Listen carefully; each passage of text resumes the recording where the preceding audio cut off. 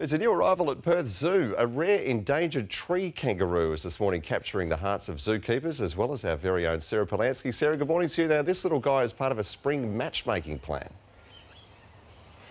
Yes, that's right, Tim. Springtime is here and love is in the air, especially with the arrival of Huli, a new endangered tree kangaroo, which has come all the way from Queensland, the species originally from Papua New Guinea. Now, this week he's met two of his lovers down here at Perth Zoo, and to tell us a little bit more about it, I'm joined by zookeeper Steve Catwell. Good morning, Steve. Morning, Sarah. How are you? Good, good. Now tell me, how endangered is the tree kangaroo?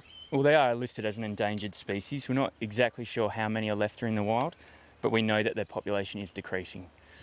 And so integrating into Perth Zoo, the climate is very different from Queensland and Papua New Guinea. How will he integrate? Well, we've brought him in at a cooler time of year, so hopefully he can start to get a little bit more used to our weather conditions. We've also got misting systems set up throughout the enclosure to try and simulate that humid climate that he's more used to. So why has Huli come to Perth Zoo? So as we now know, tree kangaroos are an endangered species. We're doing work at Perth Zoo with a conservation group called Tenkili Conservation Alliance, which is out in Papua New Guinea trying to save the tree kangaroos, trying to help out. So here at Perth Zoo we're trying to breed them up here, hold them here and show off to people how impressive and awesome these animals are. So they act as like ambassadors for their species, so we're trying to make sure we can maintain them in zoos so other people can see how cool they are.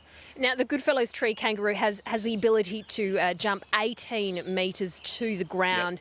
Yep. What other unique features does this species have? Well, obviously they can climb trees really well, unlike other kangaroos, so that's one of the most amazing adaptations they have. They're also one of the most intelligent marsupials, so very, very smart. As you can see, he knows where his food is, that's for sure.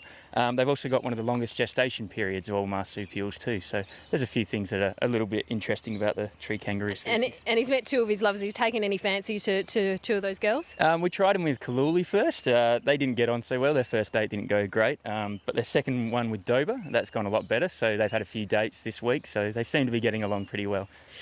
Date night at the zoo. Now, Tim, Huli joins two other tree kangaroos here at Perth Zoo, and they're at the Cassowary exhibit, so make sure you come and check out these three furry friends down at Perth Zoo. Date night. Is that a box of leaves and some reruns of Skippy?